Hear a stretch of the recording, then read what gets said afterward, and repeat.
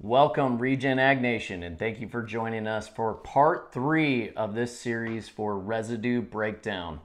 Oftentimes, this is a fall activity for us, and today we want to start inside because we want to share with you some of the research that goes along with this process of increasing the rate of decomposition.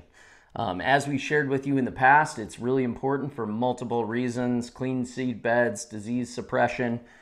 Some additional to bring to light would be, one, more fertility in the soil, more humus in the soil. We want these carbon materials to break down, and we want them to be available in the springtime. So we want to start by putting a couple of things up on the screen. We're going to share some data with you and some research papers, and really get into and dive into the specifics that revolve around the processes, the optimal conditions, and then also the inoculants associated with this idea of breaking down materials in the fall. All right, so one of the most important things here is to understand, and this is a very basic thing, is that ultimately the fate of your crop residue depends largely upon whether you till that down into the soil, how much tillage you do, or if you leave it on top of the soil.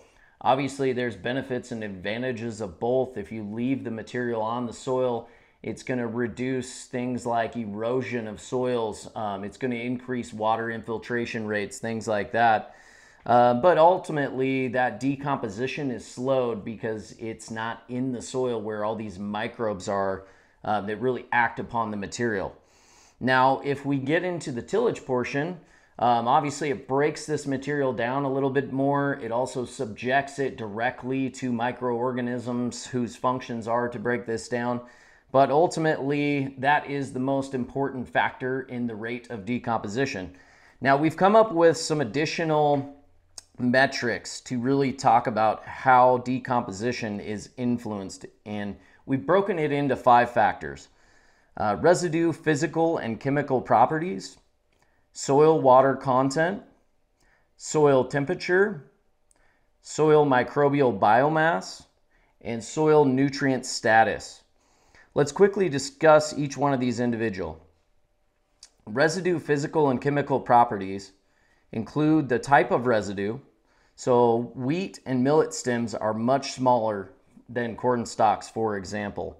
Additionally, the material that's shredded, mechanically tilled, or left largely undisturbed, as we mentioned earlier, is a big part of that physical characteristic.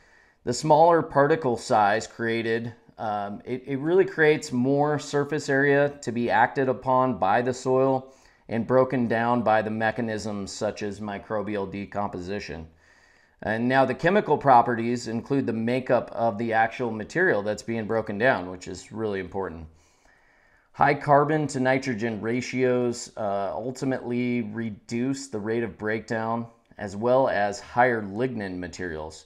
Now, this would include cobs, stalks, stems, and roots of the material.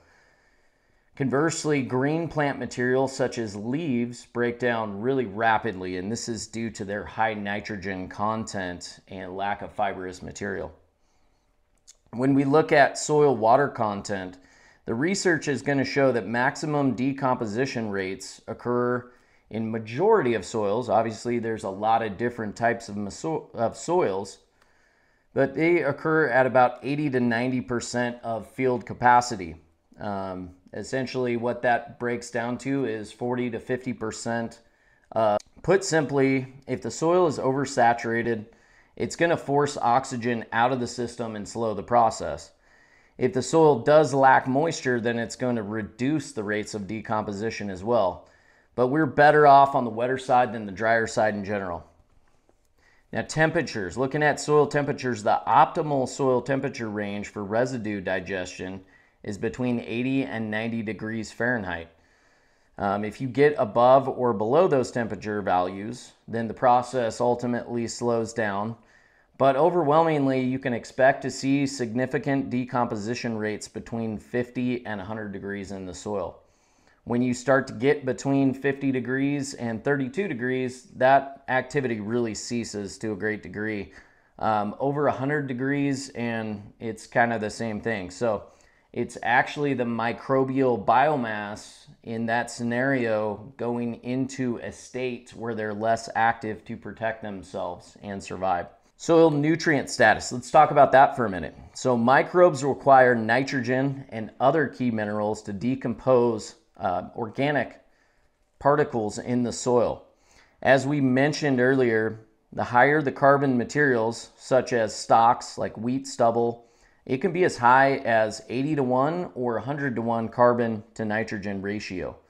The microbes then in that situation, they're going to need more available nitrogen in the soil in order to break this material down efficiently. Soil testing is one of the tools that we use to figure out how much free nitrogen we have and how much we'll be adding to this process. Obviously, if we add a lot of nitrogen into this equation, we're reducing potentially microbial populations.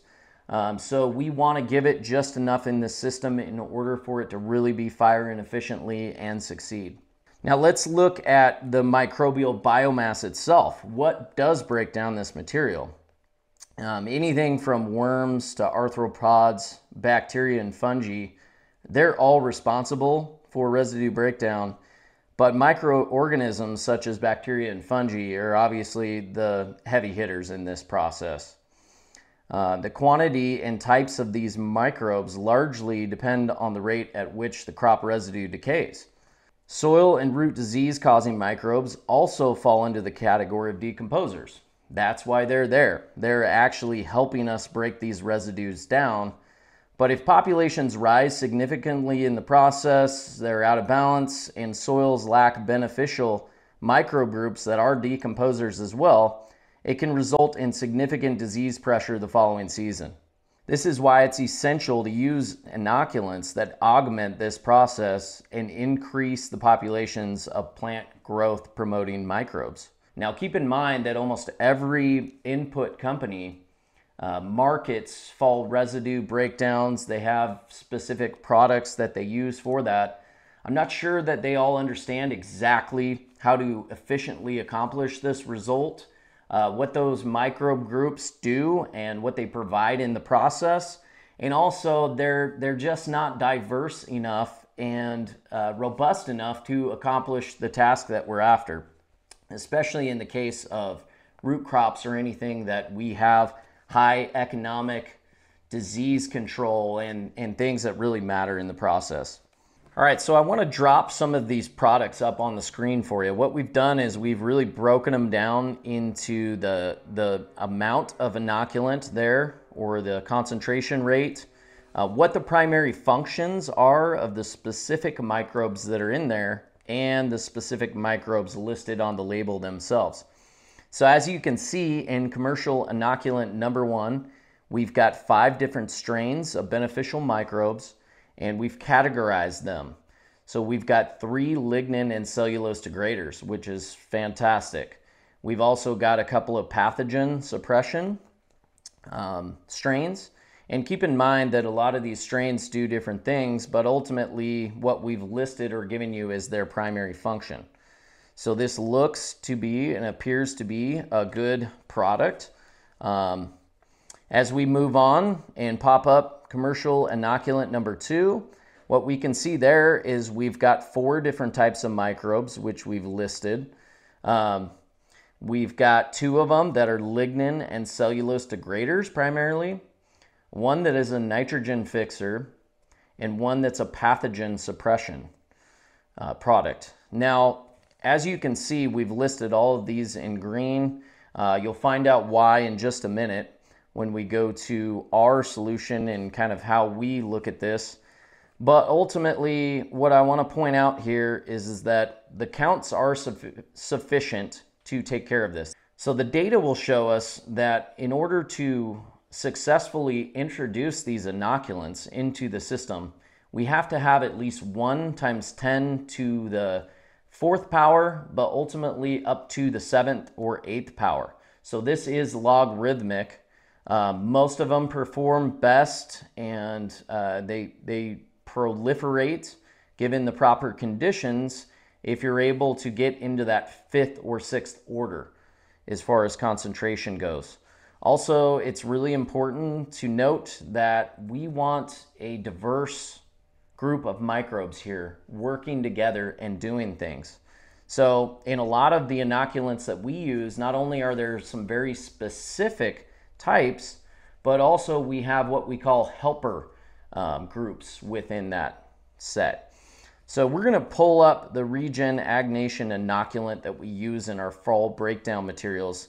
And I want to just put that up on the screen right now so we can break this down as well. As you can see, we've got 7 lignin and cellulose degraders. There's 5 types of microbes that are responsible for pathogen suppression. We've got 7 different nitrogen fixers. Many of those, as we mentioned earlier, have to do with providing the type of nitrogen that it takes to bring these down. We would consider these helpers in this situation. We've got 3 associated with bioremediation. So what is bioremediation? Essentially, that is chemicals or heavy metals that may be causing us issues in the soil as well. So those would be considered helpers overall to the process. And we've got one whose primary role is insect suppression as well. It's a total of 23 different strains and really diverse. All right, so let's look at these 2 groups that we have highlighted in yellow. Now, one of them is an extremely efficient cellulose degrader. Through the research, it's been targeted as one of the most highly efficient. The other one is a fungi that is actually one of the most efficient lignin degraders. And we're going to pop some data on the screen right now just to show you some of that research so you can see for yourself. So a couple things that's really important to understand is that in many cases, it's not the actual microbes that are breaking this material down, but rather it's important to note that a lot of the enzymes that are created by the microbes are actually what's breaking this material down. In the case of lignocellulose biomass, it's been widely studied in wood-rotting Brachiomaceae organisms. These Brachiomaceae are categorized as white rot and brown rot fungi.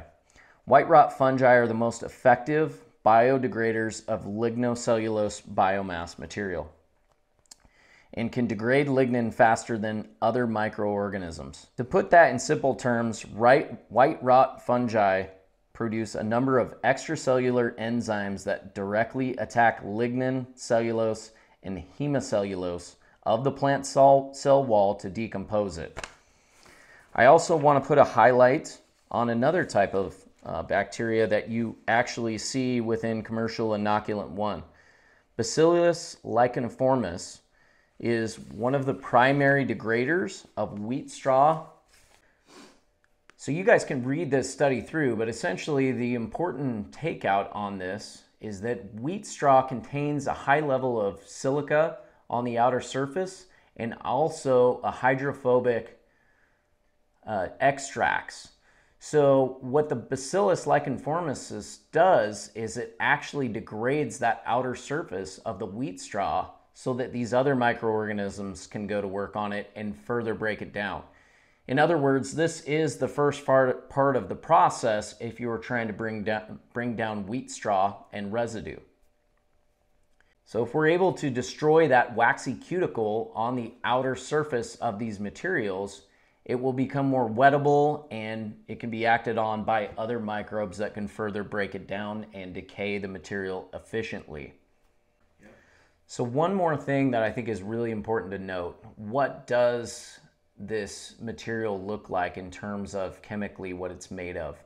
So 40 to 60% of it is roughly lignin when we let it get to a high lignin, such as wheat straw or roots or corn cobs or whatever. Cellulose is typically 20 to 40% of that, and hemicellulose is roughly 10 to 25% of that lignin.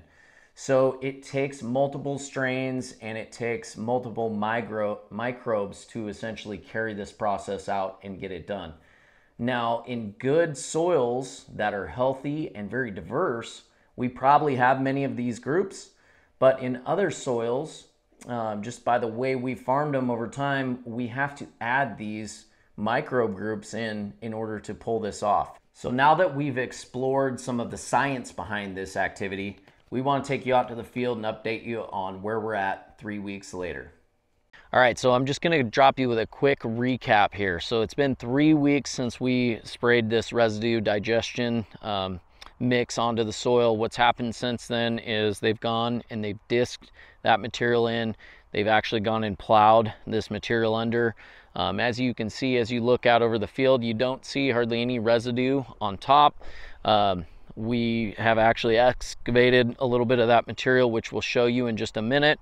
But it's been 3 weeks since that time frame. We've got about 3 weeks really of good, strong weather. And the reason we say that is because soil temperatures impact the biology greatly and how active they are. Soil biology will continue to be active in breaking down this material. Once you start to get around 50 degrees in soil temps at a constant, obviously it fluctuates a lot this time of year throughout the night and the day, but once you start to go below about 50 degrees, you'll see a significant reduction in overall activity. One way to measure that is through respiration. We've got some very simple respiration tests that we can do to measure how active your soil is and how active your biology is. But what we know is if the biology is not active, they will not be breaking down the material like we really want to happen in this field. So I want you to follow me over here. We're going to look at some different states that this wheat chaff in this example is under as it's breaking down. Come on over. All right, so what we've done at this point is we've excavated some of this material, which you can see in a pile here. We've kind of sifted it just so we could get an idea. Some of this material is really, really small and fine, and it's really starting to be broken down well. You've got some other stuff that is obviously significantly bigger. It's been chewed through by the mechanical nature. And then you've got some stuff that, you know, it's pretty apparent that it's being acted upon by the biology. It's getting really thin. Some of those layers are much easier to be digested. Other ones are different, and that's all based on how much lignin is in this material. But as you can see from looking at this, it's breaking down really, really nicely in the soil. We've got about 3 weeks of solid weather, you know, kind of 60s, 70s in the afternoon, getting down to about 45, 50 at night. So we'll continue to have good activity and good breakdown in this material for another 3 weeks. It's not too late to go in and start this process right now because we'll make some good impacts. But what we've done from a mechanical standpoint and also the residue management with the products that we applied, it seems to be very successful up to this point. All right, so where do we go from here? Okay, we're gonna be looking at going into this field now, and we'll go ahead and make our dry amendment materials. We'll go ahead and put that, broadcast that on with an air spreader. That's significant because it's providing fertility that's needed by the crop in the next season. It's providing biological fertilizers that are mineralized more naturally rather than being water soluble and having salts and things that go along with this. So we'll get that dry amendment on. There'll also be some liquids that will go into bed. We can do some activities there that reduce soil pests and diseases along with the fertility. So what we'll do is we'll go ahead and dry spread, then we'll bed up, we'll put some additional fertility in those beds, and everything will be ready to roll for next spring. That's kind of where we're at. That'll all occur in the next 10 days, and we'll be off to the races. So we want to thank you for joining us, and remember, when you're farming, make it fun because there's a lot of challenges and a lot of problems to solve, and it's a lot of fun in the process.